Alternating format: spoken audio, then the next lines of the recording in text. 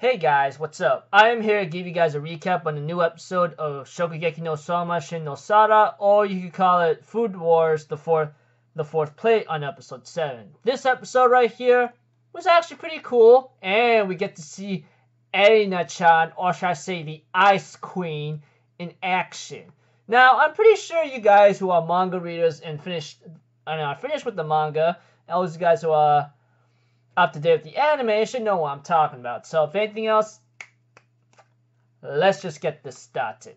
We have to it that everyone is happy that Souma won, along with Takumi Aldini, with the exception of Megumi. They still have a lot to enjoy, but apparently their next opponents will be Tsukasa and Rindo Senpai, which she's back in action and more energetic than ever.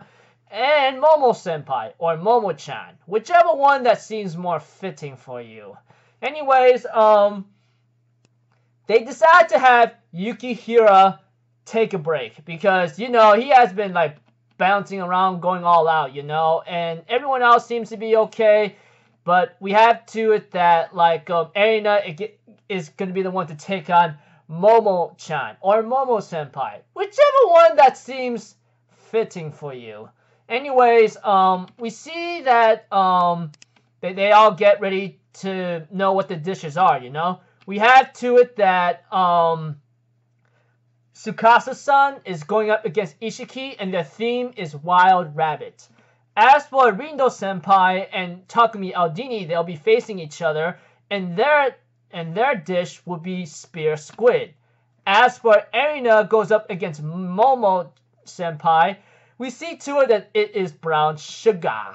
So yeah, we see Momo Senpai starting her dish, and it looks like to me she has many bowls of various colored batters whatsoever.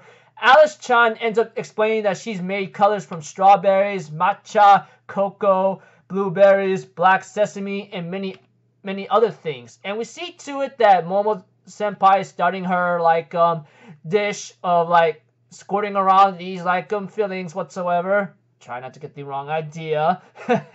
And we see to it that she's gonna bake all of these things all together because there's a lot of animal faces, if anything. And we see to it, of course, she's about to pour the batter with the brown sugar in it on top. And one of the judges, I think Histore whatsoever, is saying something like she's doing some kind of rolling cake whatsoever, which is really popular in Japan with illustrations, And she's trying to make the decoration super cute, and she's actually using a technique called sucretire or sucretire, however you pronounce it. All I know is I don't know what that language coming from, but it sounds like French to me. But call me stupid if I got that wrong, if anything. But we see to it that Momo-chan is using a technique that could give the candy most glossy and glass-like luster, And she's trying to overdo her cooking process that involves a lot of cuteness. And we see to it that Erina starts her dish whatsoever, and she's being careful with its heat, and they're looking good. Not to mention she's making super crunchy brown sugar and black sesame twirls. And then she has two batters with only egg whites and the other with only yolks, And even right now, Erina is somehow having her skills being on par against the Academy's top Pachashir. Yeah, sorry for almost getting that wrong. But we see to it that Momo-chan's dish is gonna have a start. And it looks really, really strange. Everyone's like, what in the blazing pickles is that? And it's like a castle with a lot of rolling cakes. If you guys watch the episode, you guys will get the idea. But aside from that, even one of the judges oh my gosh, I can't believe I said something that it's so simple that she makes it more complicated than ever. Okay, enough of that. And continuing on, we see to it that one of the judges, Histore, I think, tries the dish on what becomes the next one. It says that the texture is so gentle and soft, like mist dancing on your tongue. Even the other judge says, above all, what is this rich sweetness filling in my mouth? And Momo-senpai is Momo-chan ends up saying, well, this is your answer. And she was actually using soy sauce. And she further explains that she used heavy cream, light brown sugar, vanilla extract, and a dash of soy sauce to make whipped cream. And then spread that on the cakes after they were baked, you know, rolled them up and chilled them, all in order to make the taste of the brown sugar cuter and sweeter. So this is like adding a bit of saltiness to sweets, you know, and to enhance the sweetness similar to salted caramels. But in her case, however, she happened to create her own soy sauce whipped cream. And the other judge explained like brown sugar contains minerals like iron and sodium that you don't usually find in white sugar, and it has its own unique aroma. One of the judges also adds in more information by saying that the aroma of the brown sugar and the depth of the soy sauce go perfectly together. If you take a piece of the fruit with each bite, you can enjoy the different flavors, as Momo-chan explains, you know. And she also says that you can also eat this candy as well. If you melt a piece of your tongue before eating the cake, it's especially yummy. An also explains like no matter how many bites I take, I'm being led to a world of dreams again, you know. And one of the judges explains that Momo-chan has a perfect sense of smell when it comes to the universe of sweets. So she has created a perfect castle both in visuals and in taste. And two of the judges, of course, which is Histore and Carmen, got bombarded, you know, while An also can't dodge the bullet. And we see to it that Yukihira's friends are like really concerned right now. And we see to it that Miyamasaka Subaru, who specializes in tracing his opponents, further explains because I know her, you know. Her obsession with cute things makes her strive for perfection, etc. And Momo-chan ends up having some kind of, hey, you guys want any rolling cakes? That's enough for everybody. I'm thinking about mine. Oh my gosh, dude. It turns into an autograph line kind of thing. But we also see to it that Erina is about to finish up her dish, and Momo-chan in a freaking like mocking way says, "You could do it, Erina. You could do it, Erina." And you guys might be thinking, you're using a freaking box, not a flag, dude. Of course it's a freaking... What does it look like to you? I don't got no mini flag. Okay, enough of me being cringy, which I'm always am in most of my videos anyway. We see to it that Momo-chan's thinking, wonder what you're making, Mo. What is it that you're making, huh? And we see to it, we get to see a backstory of Momo-chan as a young girl who desires cute things here and there. And she ends up thinking in her mind that she spent all this time, you know, like striving to be the cutest and expressing cuteness and deliciousness through her dishes whatsoever. And we see too that Momo-chan is wondering, what is it that you're going to teach me, Eri-nyan? Because, you know, Eri-chan, the Ice Queen, Eri-chan, if anything, or Erina-chan, she ends up saying that she's going to teach Momo something that irritates her very, very much, you know. So if anything else, let's continue. We see to it that Erina finished her dish and she calls it soufflé la leguille de grace. And you guys, yeah, I suck at pronouncing certain words, but please forgive me on that. Even I'm cringy at these kinds of times when you try to pronounce something.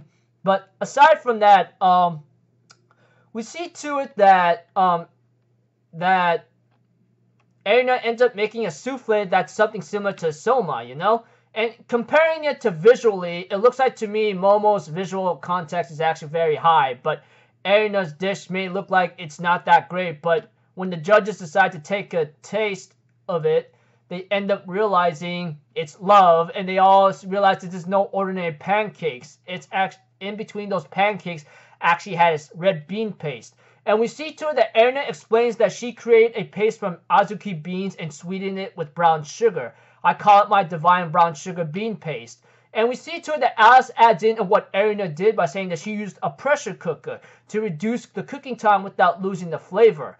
Even right now, Souma also adds on that she also uses 2 pancakes with red bean paste filling in the middle, which basically means it's a dorayaki in her own kind of version, you know?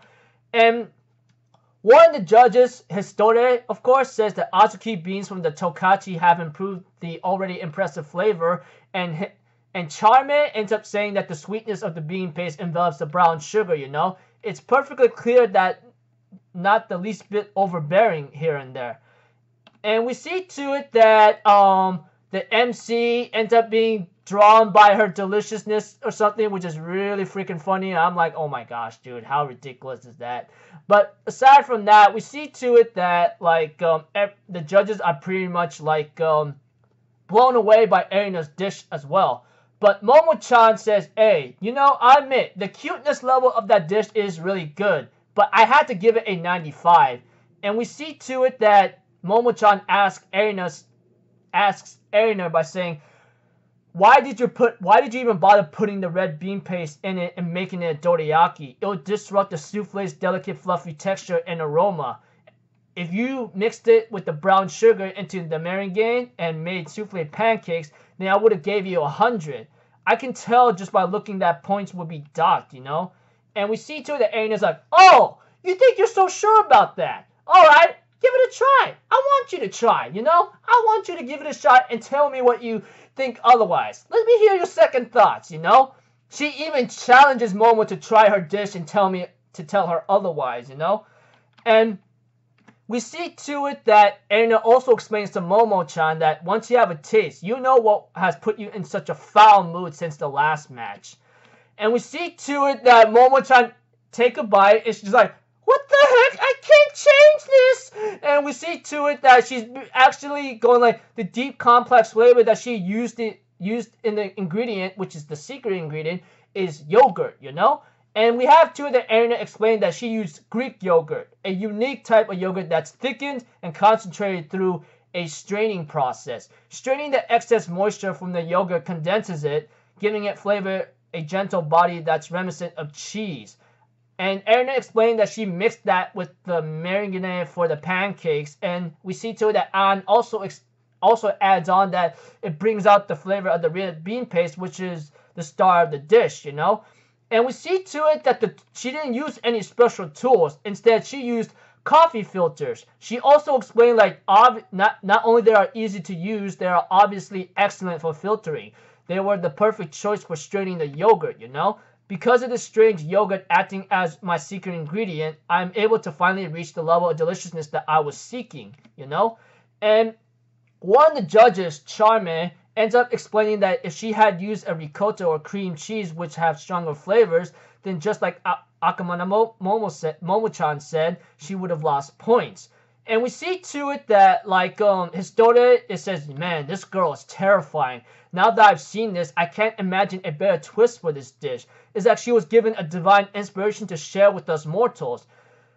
And we see to it that Erina explains something, the answer I sought for my dish could only be found by going beyond what is correct, you know? If I hadn't seen Todoroki-san's dish that challenged everyone's expectations, I could not have made this dish. And we see to it that Alice also tells Megumi that the dish souffle lega de grace is what she called it, right? Souffle lega also means light souffle, and grace translates to blessings or Megumi. So pretty much the dish that Erina named it was actually for Megumi herself, which is really sweet and nice. I mean, Erina did explain in this episode towards the end of the match that if it wasn't for her looking at Todoroki-san's match against Momo-senpai of her simplicity in other cases, she would never have thought about this dish in the first place, you know? And try to go beyond what is correct. And we see to it that Erina tells Momo-chan or Akanaga Kubo-san, like, I understand why you're so mad, because I'm pretty sure you continue to create nothing but perfect dishes with your overwhelming talent up until now. And that's the reason why the reason why you're in a foul mood right now is because you could not acknowledge the dish with unknown brilliance that's completely outside the world you rule over. And that's why abandoning 100% under conventional norms, and she went on, and Momo and Todoroki-san ends up doing something 120% that's beyond that. And that irritated the hell out of you. And we see to it that Momo is so mad that she goes like, what the hell you think you talking to, huh? Everyone calls you an ice queen for a reason, and Erina's like, look, I know I'm an ice queen, but I am no longer a queen who just sits back on her throne, okay? And she actually had the same irritation experience when it came to Yukihira himself. And we see to it that, like, Momo's like, no. Whatever I say is the cutest, it's supposed to be the cutest. But we see to it that she can't fight against Erina's dish, and she goes like, this dorayaki is super cute. I'm thinking in my mind, oh, well, you got your butt handed by a divine tongue who's how many seats below you again?